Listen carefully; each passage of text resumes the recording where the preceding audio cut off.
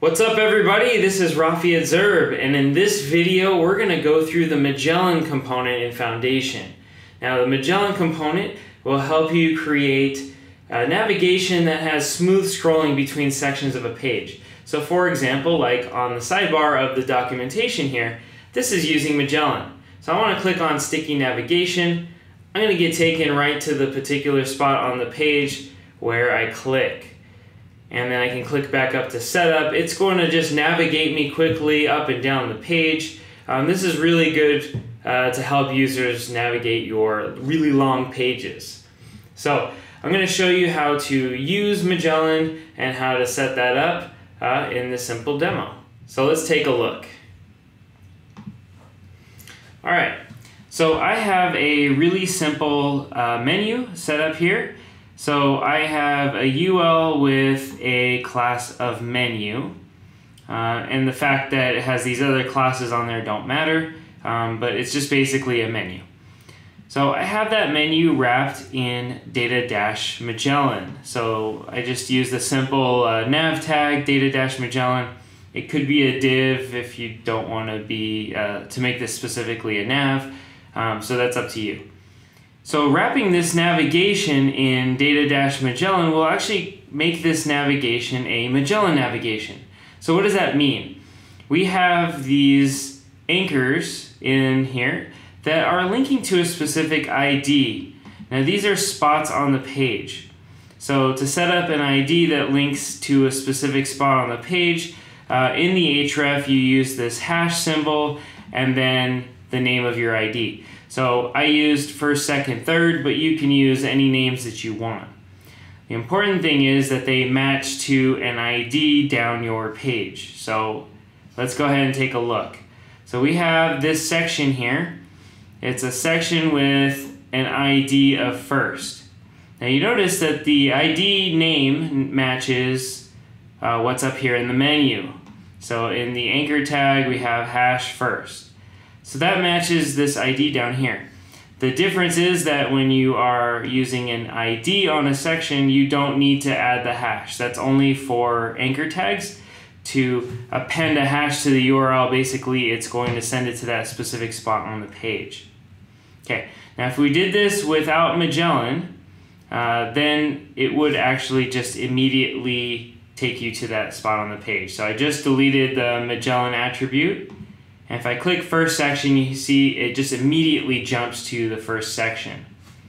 So the difference is if I add that back in, now I'm using Magellan, it's going to animate that scroll down to that section, as you can see. So now if I use the second one, it's a little bit further away, you can see that it animates the scroll down to that section. Okay, and then if I scroll back up and then hit the third one, it's going to animate the scroll down to that third section. So that works really nicely. So the only thing we did was we wrapped whatever our buttons or navigation or links with the data-Magellan attribute. So that tells the JavaScript that this is a Magellan component.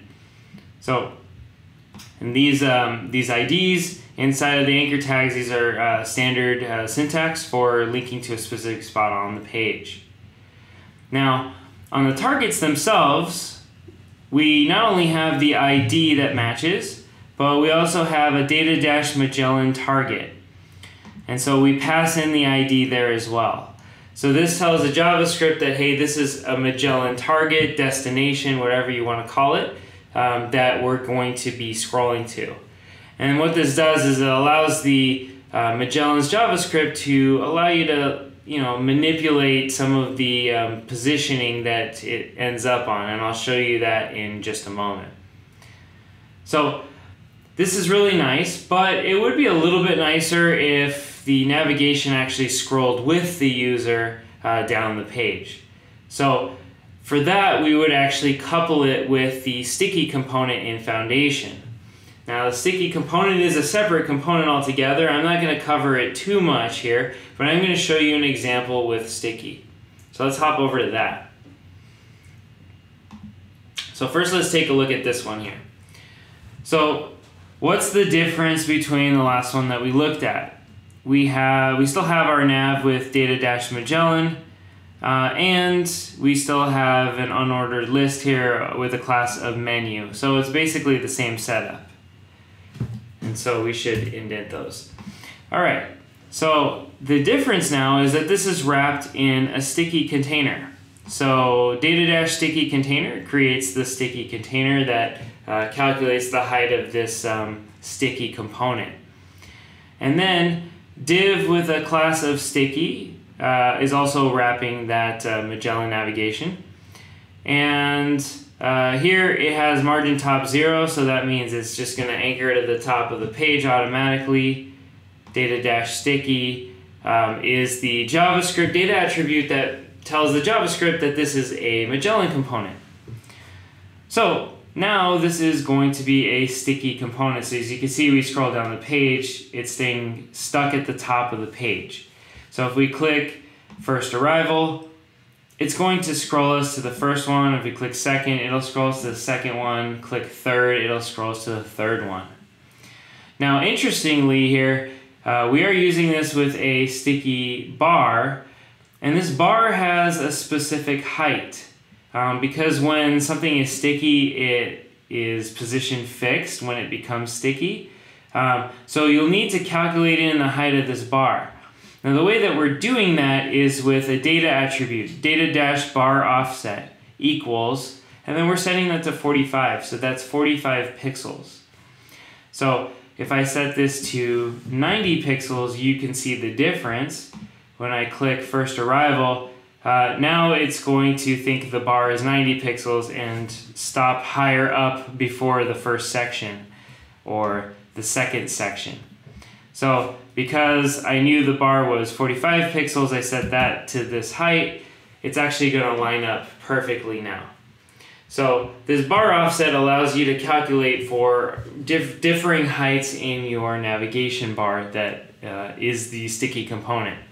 So this is using Magellan with sticky.